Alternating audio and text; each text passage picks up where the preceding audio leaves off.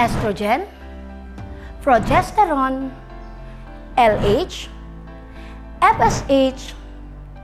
How do these hormones regulate menstruation? Hello, Sci-Pals! I am Ma'am Roslyn Corubin, your science teacher for today. In this episode of Agham Alam Hub, we will describe the menstrual cycle and its phases. We will explain the processes occurring in each phase. Furthermore, we will appreciate the importance of feedback mechanisms involved in menstrual cycle in maintaining homeostasis. In the next few minutes, we will explore science for another moment.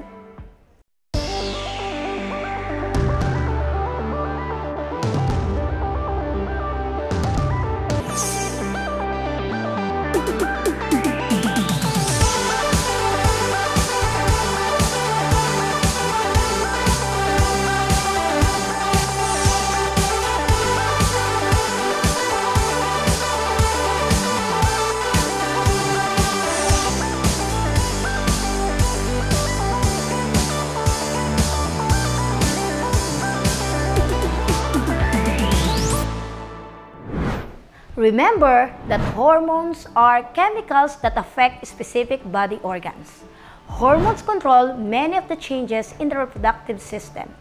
Each month between puberty and menopause, a woman's body goes through several changes to get it ready for a possible pregnancy. This cycle occurs every month from the first onset, called menarche, when a female is between 10 to 13 years old. The monthly cycle continues for about 40 years. This series of hormone-driven events is called the menstrual cycle. During its menstrual cycle, an egg develops and is released from the ovaries. The lining of the uterus builds up. If a pregnancy doesn't happen, the uterine lining sheds during a menstrual period, then the cycle starts again. Only one egg cell is released every cycle or every 28 days on average. Now, let's find out the different phases occurring in menstrual cycle. A woman's menstrual cycle is divided into 4 phases: menstrual phase, follicular phase, ovulation phase, and luteal phase. The menstrual phase is the first stage of the menstrual cycle. It is also when the female gets her period. Menstruation eliminates the thickened lining of the uterus, also known as endometrium, from the body through the vagina. The menstrual fluid contains blood, cells from the uterus lining, and the mucus. The average length of the period is between 3 days and 1 week.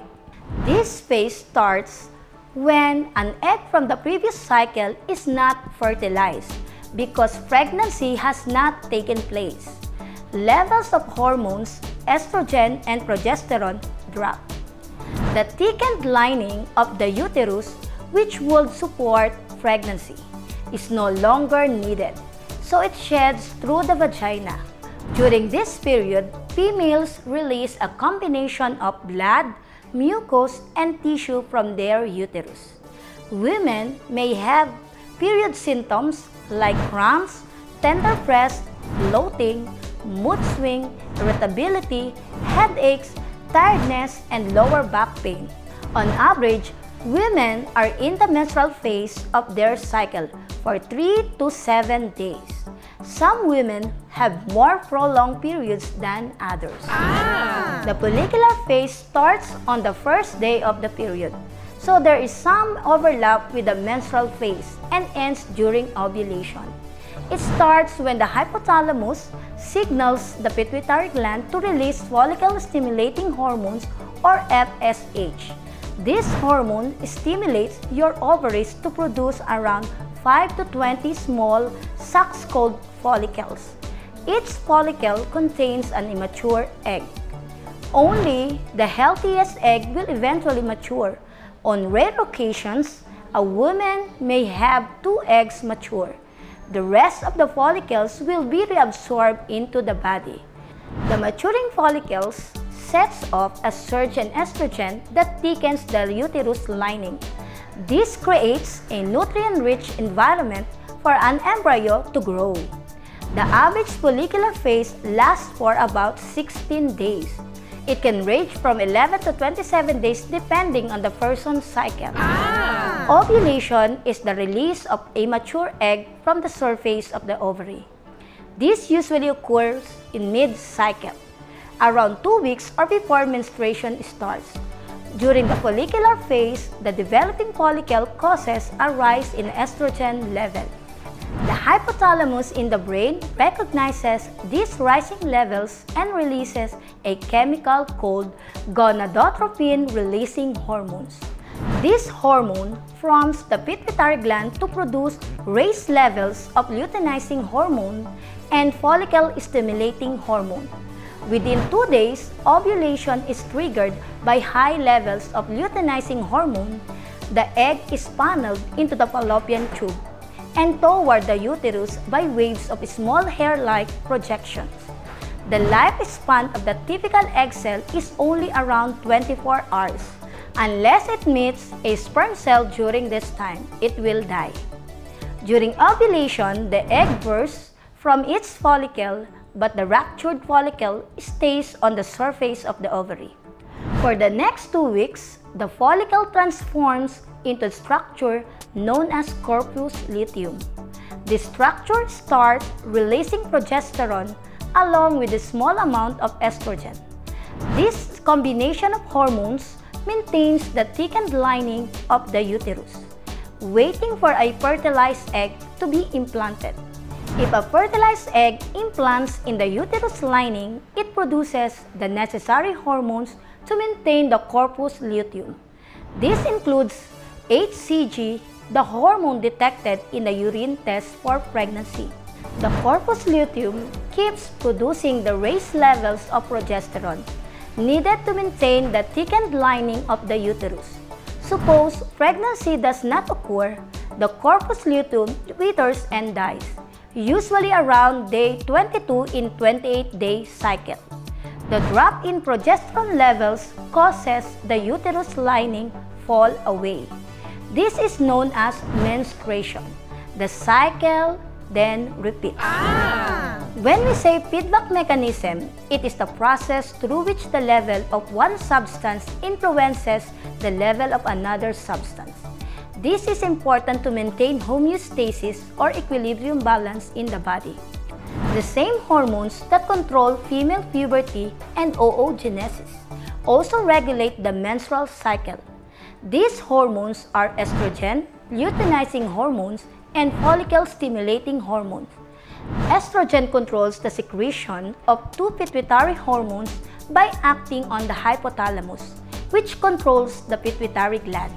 This is shown in this figure. When the estrogen level rises in the blood, it stimulates the pituitary gland via the hypothalamus to secrete more or less luteinizing hormones and follicle-stimulating hormones. In negative feedback, rising levels of hormones feed back to the hypothalamus and pituitary gland to decrease the production of the hormones.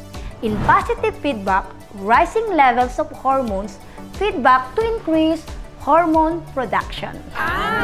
In this episode of Agham Alam Hub, we have described the menstrual cycle and its phases.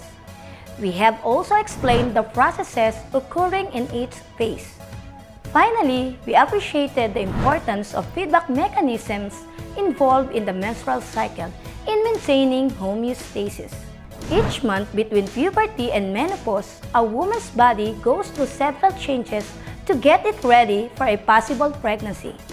This series of hormone-driven events is called menstrual cycle. During each menstrual cycle, an egg develops and is released from the ovaries. The lining of the uterus builds up. If a pregnancy doesn't happen, the uterine lining sheds during a menstrual period. Then the cycle starts again. A woman's menstrual cycle is divided into 4 phases.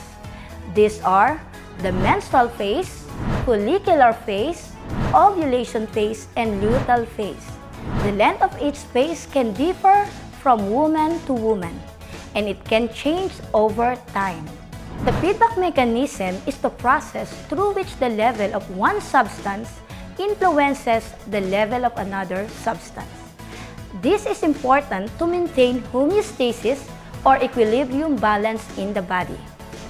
In negative feedback, the rising levels of hormones feedback to the hypothalamus and pituitary gland to decrease the production of the hormones.